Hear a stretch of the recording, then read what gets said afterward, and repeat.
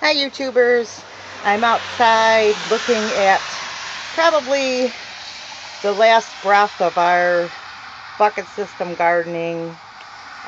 It's September. We'll see how far these guys go before they quit. Usually I would think the snow would stop it, but in New York it usually seems like the second week of September is, the weather turns. In fact, we actually turned on our heat today.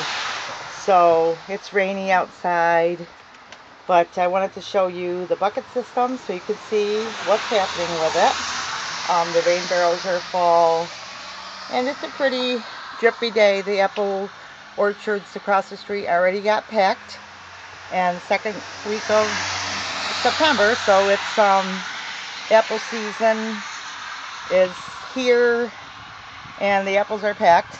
So just so you can kind of see, we live in Wayne County, one of the most apples producers in the USA.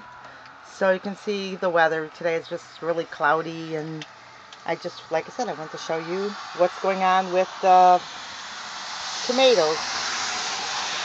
Some of them are kind of really dying off, and some of them are still producing. So we'll see how far they go. This is Ruthie from the Popple Backyard Farm.